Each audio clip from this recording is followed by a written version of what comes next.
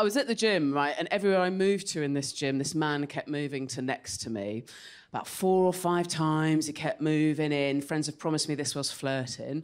And eventually, after one move next, he went, do you know what, I might regret it, but I'm just going to say something. And I went, you could not. So obviously he carried on. And he said, it's just the thing is, you look really hench. I was like, oh. Thank you for my compliment. Why am I trying not to cry?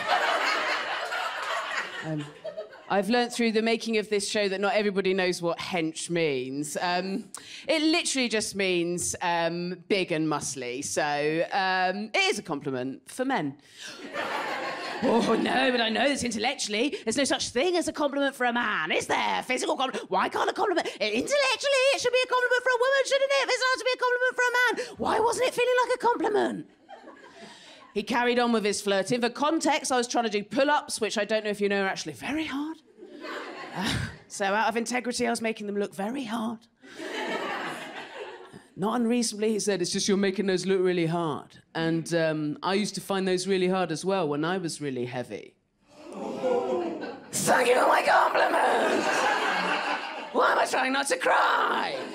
I think, even if you're flirting with someone, even in the year 2021, even if the person you're flirting with is definitely a feminist, first 10 words, leave out heavy, we're not ready yet.